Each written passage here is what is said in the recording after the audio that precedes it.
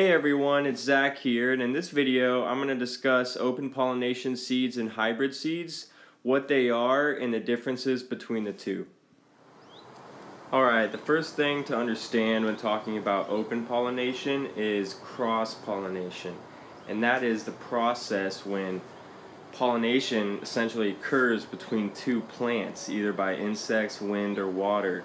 And really what it comes down to is, let's say you have a bee goes to the flower of one plant, and that flower is a male flower. He gets the pollen, he then flies to another plant which has a female flower, he lands and those pollens mix. That is cross-pollination.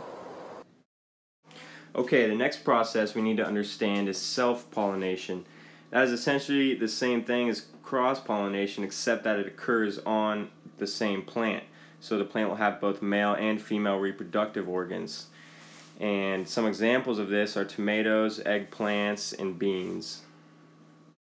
Okay, now that we understand those concepts, we can understand open pollination, and that is when these processes occur between two plants of the same variety. And that's really the distinguishing factor there.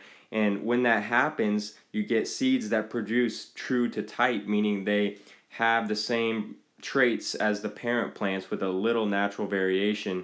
And this is why open pollinated seeds are the only seeds you can save and grow true to type. Okay, so hybrids actually occur naturally in nature, and it's simply when two plants of different varieties are cross-pollinated. However, when we talk about hybrids in today's terms, we're talking much more specifically about the controlled cross-pollination between two plants of different varieties in which you can select for specific traits you want. And this is done by breeders and companies, and they can patent these hybrids. And what happens though is once you create a first generation hybrid with the traits you want, after that the seeds will not produce true to type. So the traits will be varied and they won't be what you want. You can't really save the seed over time and get the same traits, and that is a real problem with hybrids, is you end up relying on companies and very complicated processes. Okay, so one of the actual benefits to hybrids is that they do tend to produce more vigorously. Now that's not always the case, but a lot of times they do, and this can be beneficial to farmers if you're not worried about saving seeds, but they lose out in flavor because breeders focus on traits such as production and shelf life. So another important subject is heirloom seeds, and all heirlooms are actually open pollinated, which is of course necessary if you want to save the seed and have it grow true to type. But heirlooms are very important because you can find them adapted to your environment and with very special traits, or you can create your own, which is really awesome too. Okay, so I wanted to touch on GMOs here a little bit, and that is genetically modified organisms, and it's when scientists go into a laboratory, they take the genes of one species and combine it with the genes of an entirely different species. So it's unnatural in and of itself, but there isn't enough research to be using it on the wide-scale basis that they are. And one of the things they've done is combine corn with the gut-eating bacteria, so the DNA of that gut-eating bacteria is now in the corn that we're eating. They also engineer them to withstand heavier uses of Roundup and toxic chemicals. Okay, so the final point I want to touch on is the fact that open pollinated seeds are much more diverse on two different levels.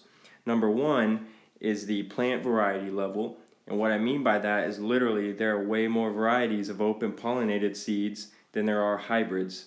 And that's because anyone can save open pollinated seeds and select for traits and create new varieties. Whereas with hybrids, it's a very complex process, and these companies have a vested interest in patenting and limiting varieties and maximizing their profit. So number two, they're more diverse on a genetic level. And that's because breeders, when they're breeding hybrids, they only breed in single gene traits, meaning if they breed in a disease resistance, that's only a single gene defense.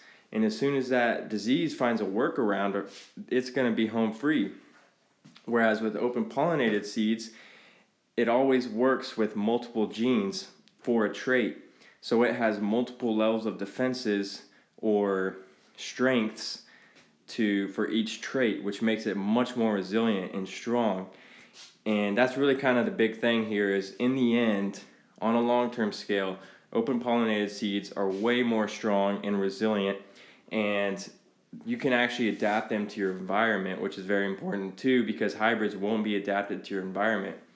And of course you can save seed. That's incredibly important, especially when we see that varieties, open pollinated varieties and varieties all around the world, are decreasing.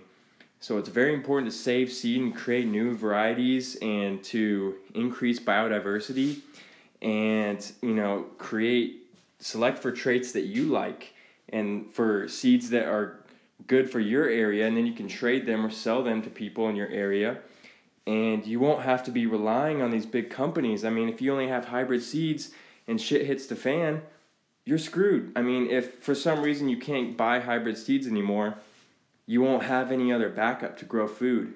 And that's why these are also very important. Alright, I hope you guys enjoyed this video. You found it a little bit informative and maybe learned something from it. If you want to see more videos like this, please subscribe. And let's go out there, make the world a better place through permaculture.